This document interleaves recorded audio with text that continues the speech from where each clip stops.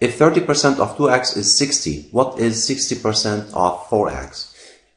Students sometimes think that this kind of question is a little complicated because they need to find x and they need to find finally 60% of 4x. So let me show you, if we solve it in this way, how does it go? And if we solve it in another way, how does it go? If 30% of 2x, 30%, which means that is 0.3 of 2x, is equal to 60.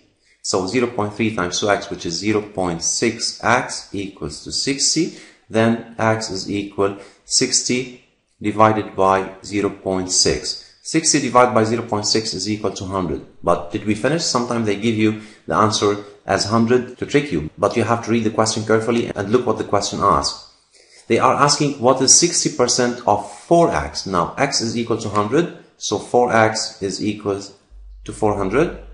Then we need to find 60% of 4x. So 60% of 4x, 60% which is 0.6 times 4x, which is 400, which is equal to, by calculator you can get it, 240. Now look how much steps does it take you and how much time does it take you to find the answer.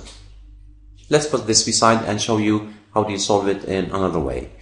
Let's translate this to an equation. As we said that 30%, which is 0.3 of 2x is equal to 60. Now they want you to find 60% of 4x is equal to how much? 60%, which is 0.6 of 4x is equal to what?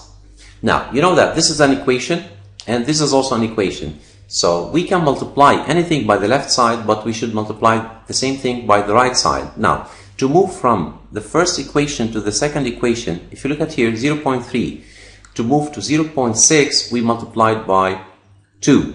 0.3 times 2 is equal to 0.6. And look at 2x and look at 4x. Also, from 2x to 4x, we multiplied by 2, which means that we multiplied the left side of the equation by 4. So if we multiply the right side of the equation by 4, we get the answer, which is 60 times 4, which is 240. So which is easier and faster, so that you can save your time for another questions because you don't have a luxury of time in the SAT exam.